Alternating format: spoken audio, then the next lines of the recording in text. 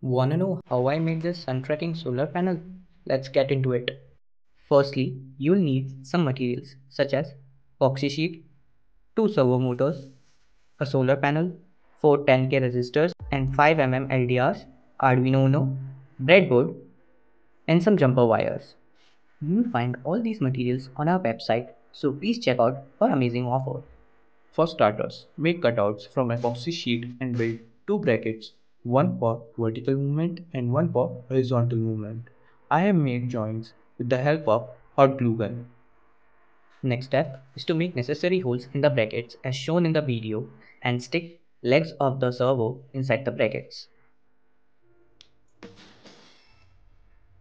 Now attach the servos to the brackets and your basic structure is ready that will help the solar panel to move in different directions.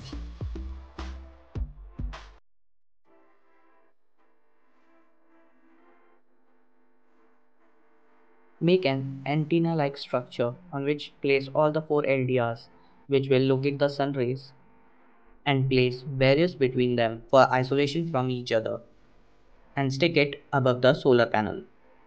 Take one end of each LDR and join them together for a common 5-volt power supply, and the other ends will be used for connecting to analog pins of the Arduino. Please go through our vlog for the proper explanation of the circuit and coding of the system. Now, for the most important part, complete the connections of the project as given in the circuit diagram.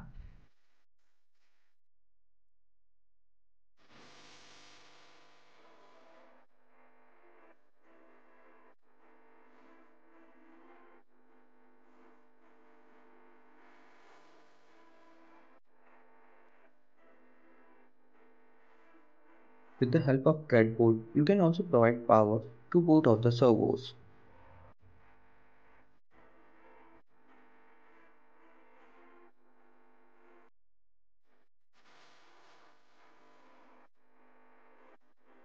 Place bracket structure, breadboard, and Arduino on a platform and stick it with the help of double-sided tape.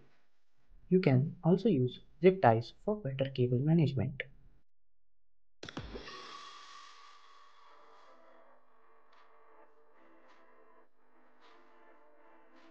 And there you go.